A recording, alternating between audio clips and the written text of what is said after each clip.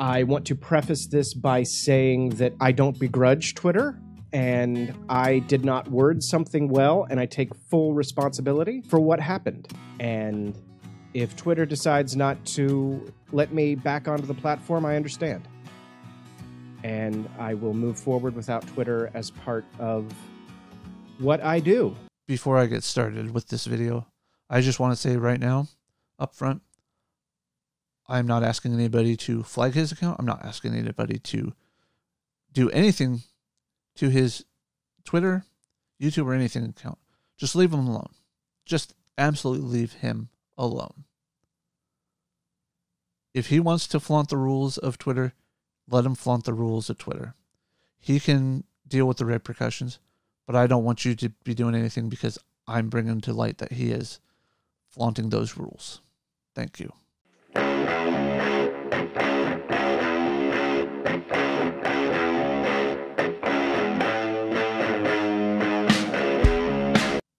Well, Ethan, that didn't exactly age well for you. And I'm going to let you speak your piece on this through the clips that I play. But I have to question, how can anybody trust you? I want to preface this by saying that I don't begrudge Twitter, and I did not word something well, and I take full responsibility for what happened. And I am not seeking to excuse anything that I said or how I said it. I'm simply laying out the facts for all of you to make your own determination as to whether or not the suspension was warranted. Now, I've added that extra context to that first clip because Ethan has definitely the right to explain what the situation was that got his original Twitter handle or Twitter account taken down. He now goes by @Lib Fan and then calls it pro-lib official or progressive liberal official, which is rather ironic because the second clip that I played at the very beginning of this video shows that he said he would honor Twitter's decision, yet he's not. So again, I ask the question, how can I trust you? George Conway, the husband of Kellyanne Conway, who works for the president, tweeted about it. And I responded to George's tweet, and I said, quote, "Sure, I punched you in the face to de-escalate the situation, but if you retaliate, I will kill your family." Now, for some context with that, he's talking about tweets that President Trump had sent out about Iran retaliating to the strike that we did where we killed one of their senior officials. So I can understand why he wrote it the way he did, and I will let him explain why he wrote it the way he did. But it doesn't mean that it's excusable, which is what he appears to be trying to do in this entire video. Even though the previous clip just before this, he said he's not trying to make excuses. He's not trying to excuse what he did. But that's exactly what he wants you to do. He's seeking the court of public opinion's approval for what he said. Now, my attempt there was to sarcastically reword what the president said and was in no way meant to threaten anyone. There was no threat from me to anyone. There was another tweet that I made that now I don't have access to, of course, because my Twitter account is suspended, where I said basically the same thing, but I put quotes around it. In this, I didn't put quotes around it. I didn't say, hey, it seems to me that what Trump is saying here is my comment. And this is where following your emotions on social media, letting your issues that you have with people become emotional, gets you into trouble with social media. You're allowing your hatred for the president to get you to say something on social media that you know is ban-worthy. Now, you know your intent. You know that you were meaning it sarcastically. Most people might know what you mean, what you meant it to be was sarcastic. But when it comes to various phrases on the internet, platforms like Twitter, YouTube, or any other have to take those as credible threats because they don't know what you're capable of. Which is what I should have done. And I didn't do those things. It looks like I am, out of the blue, threatening to kill someone's family. And that's the problem, is it wasn't just somebody's family. It was a high-ranking official in the federal government. You may not agree with the administration. You may not agree with who these people are. But they deserve a modicum of respect that people should not cross, which includes threats, whether intentional, veiled, or sarcastic. You know, I don't agree with everything that Trump has done or said. I don't agree with everything that Obama said, or Bush, or Clinton. Those are the four presidents that I have so far had the ability to understand what I was hearing from them. I can go back and look at what Reagan and Carter and Ford and so on back through the lines said and did, and I can comprehend those. But I don't know them from firsthand experience. I don't know their judgment, their nuances, their speech patterns. I don't understand them in the context of their time because I wasn't alive during the time, or I wasn't able to comprehend at the time.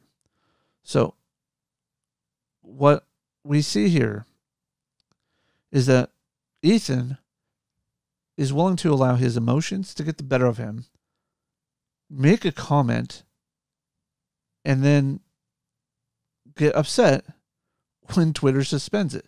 Now, again, he's not showing he's upset right now because he's explaining why. And by explaining why, he's hoping to manipulate you into siding with him. That the suspension shouldn't be warranted, or at least it shouldn't be too severe. I'm not, and I apologize for it coming across that way. Here's the problem, though, Ethan, is your apology, well, however sincere it may be, in generally to George Conway, your tweets and your posts about Trump doesn't give you that credibility with Twitter. Doesn't give you that credibility with the general populace that you really are sincere about a potential threat. You've gone ahead, made your tweet, and you come out and explain it.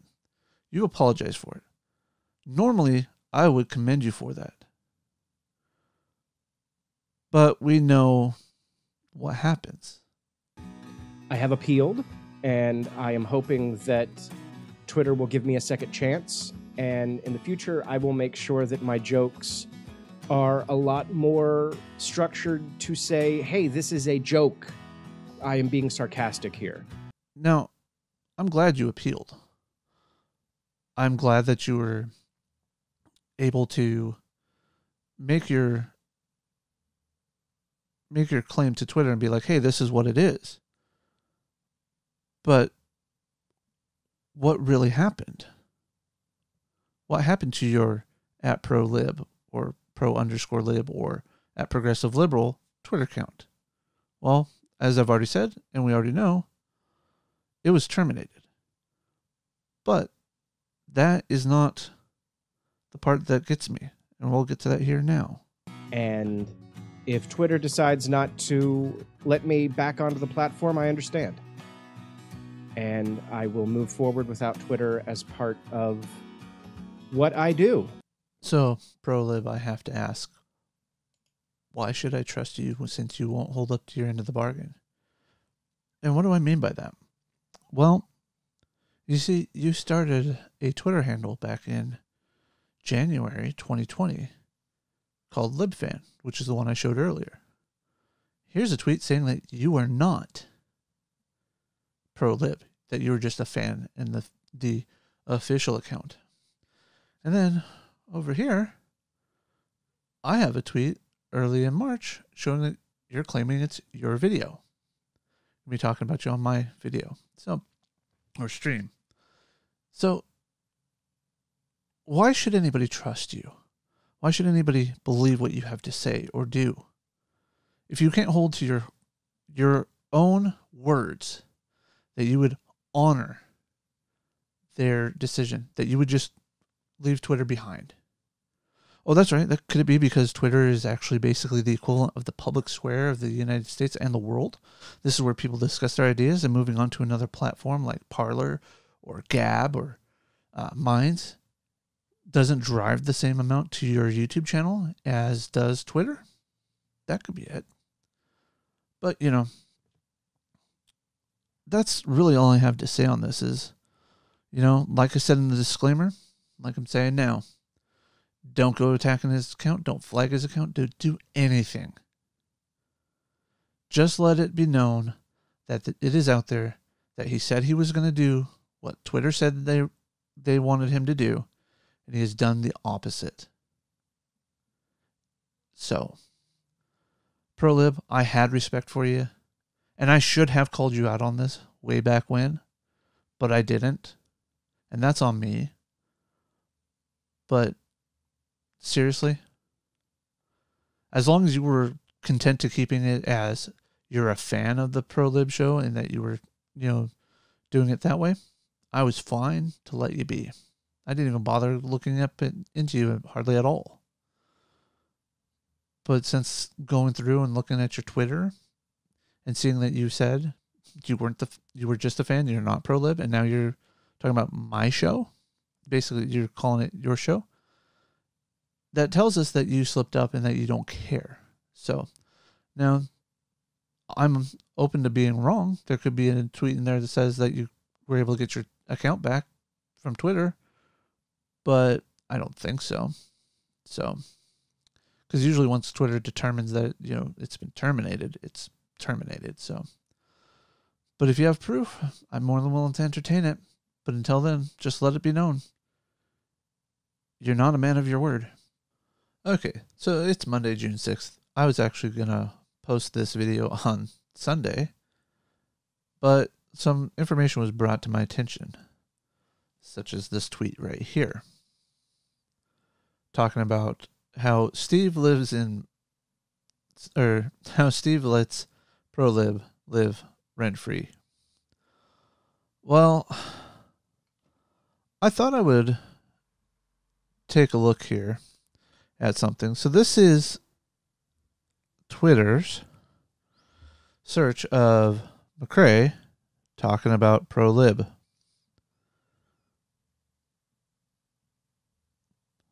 Now this is top. And you know what? I'm going to refresh it and we'll see where we're at now. Oh, well, okay, so it's still 4. But, you know, let's talk about Lib Fan. You know, the @Lib Fan.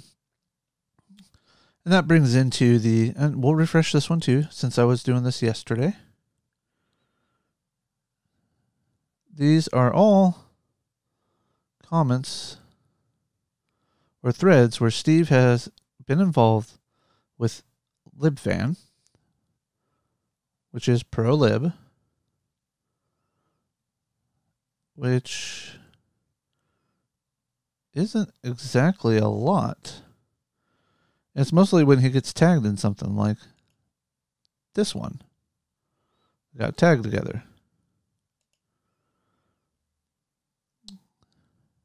So, not a whole lot there.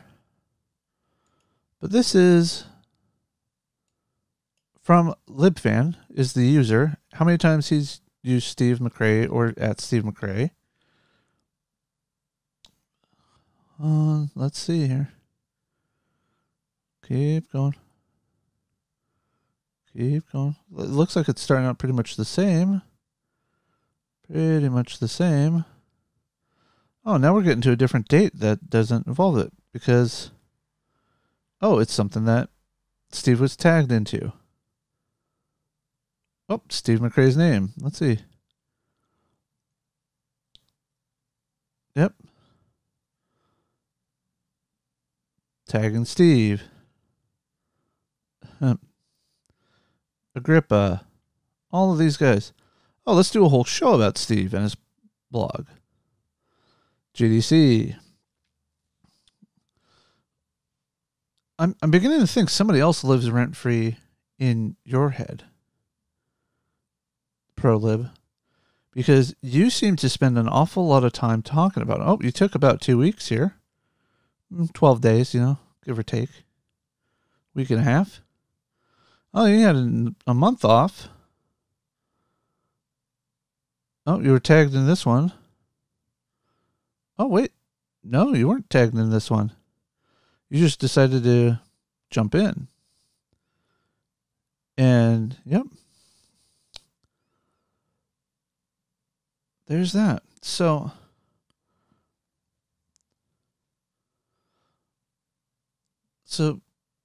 Ethan, why?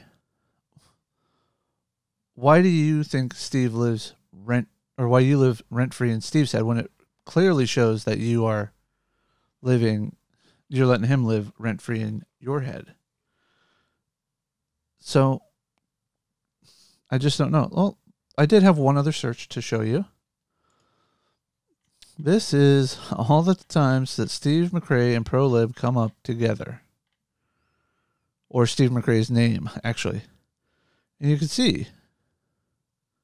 And here, let's just refresh this search too. You seem to want to spend an awful lot of time talking about Steve. Now, other people talk about him too. Whatever. I'm not counting those as you. But I don't see any videos of Steve McRae's where he talks about you. Maybe he talks about you in maybe some of the caffeine corners, maybe, so it's not an actual tag thing. That's possible. But from what it looks like here, is it's mostly people talking about Steve McRae. So, I don't know what to tell you there, Ethan. You definitely don't live rent-free in Steve's head. But I sure do seem to think that you let Steve live rent-free in yours. And I stand by what I said at the end of the previous section. You said you were going to honor Twitter's decision, and you haven't. How can anybody trust you when you have no honor?